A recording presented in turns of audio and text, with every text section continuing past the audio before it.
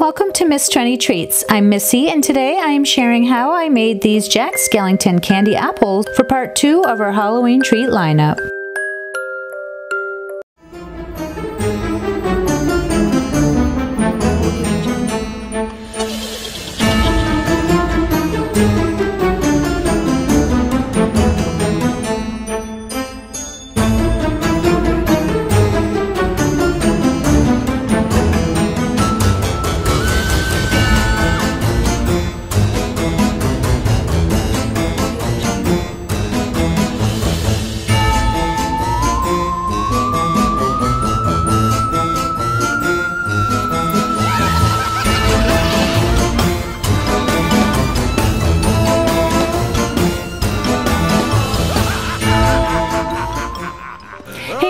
The movie The Nightmare Before Christmas has been hugely popular since its release back in 1993. Since then, I have created these treats, which include this watercolor cake, these Nightmare Before Christmas cupcakes, this Jack Skellington dress cake, and this Jack Skellington Oreo cream pie.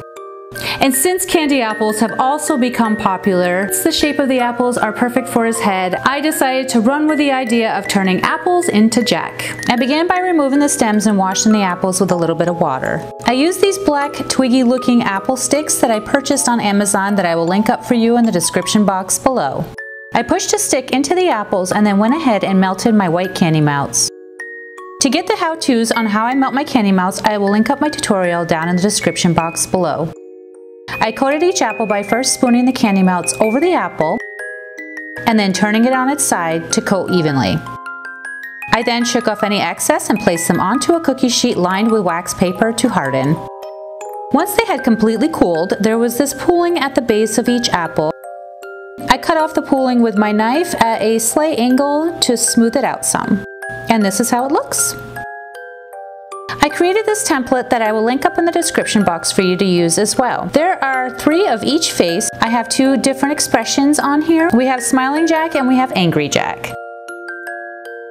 I carefully remove the eyes from the template, keeping the template as intact as possible. To make his mouth, I snaked out a little bit of black fondant and then removed that portion of his mouth from the template, cutting out the larger piece in the middle. I then rolled out some black fondant, cut around each of his eyes, and then cut around the small piece for his mouth. I attached the mouthpiece to the center of the snaked out fondant with a little bit of water. For his nose, I rolled out 2 small balls of black fondant and then tapered one end by rolling them between my fingers. I laid them on top of my template to check the sizing and then grabbed a little cup to lay my apple in. I chose the best side of the apple and laid it sideways onto a small cup. I laid my template over the center of the apple, applied a little bit of water to the eye holes, and carefully pressed the fondant eyes in place into each hole. I added some water along the bottom edge of the template and pressed the snaked out piece along that edge as well. To apply his nostrils, I held the template over his head to get kind of a general idea to where to line everything up, and then I just stuck him into that area with a little bit of water. I used tiny snaked out pieces of fondant cut to the length of the stitches on the template and applied them to Jack's mouth with a little bit of water. I followed all of the same steps with his angry face template, and our Jack Skellington Nightmare Before Christmas candy apples are complete. I really do love how these turned out. The Nightmare Before Christmas has always been a family favorite of ours, and once again we get to celebrate that iconic movie in the form of a treat. I hope you guys liked this tutorial, and if you did, please give this video a big thumbs up.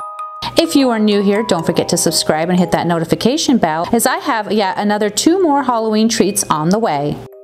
I love you guys, and I'll see you next time when we make another trendy treat together. Happy Halloween!